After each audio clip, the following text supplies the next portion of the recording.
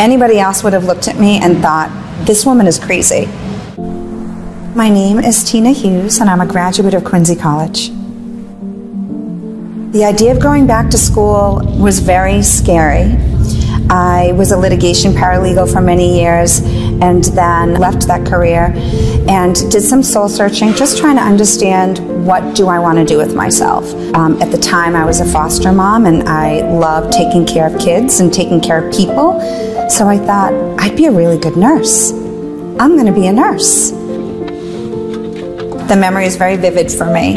I've got my 2 young kids in tow, holding their hands, coming up the long metal staircase, walking through the doors, coming to the front reception desk and saying, I'd like to talk to somebody about attending the nursing program. Didn't have an appointment. I was literally just a woman on a mission, and I was ushered in to sit down and meet with an admissions counselor. I said, how many classes do I have to take to go into the nursing program? She said 6. And without hesitation, we mapped out a plan of how I was going to get all of these 6 classes done. Any other person would have looked at me and thought, this woman is crazy. I've got my 2 young kids who absolutely are not controllable in there. She can see my stress. She can see the magnitude of everything that's going on in my life at the time. And she never doubted me.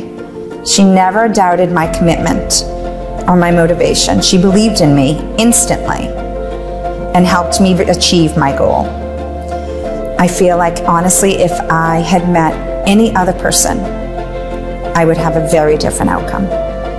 Because the confidence that I had in my education, I left Quincy College, I graduated a very confident individual. And that confidence has allowed me to really catapult my career leaps and bounds. I went from being an LPN to a family nurse practitioner in a very short period of time. And now I own my own practice as a family nurse practitioner.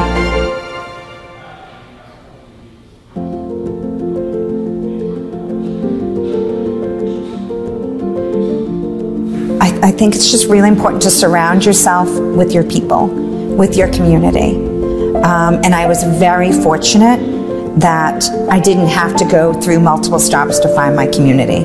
I walked through the doors and I found the person that believed in me. I found the person that was going to make it happen for my goal, and I found my community.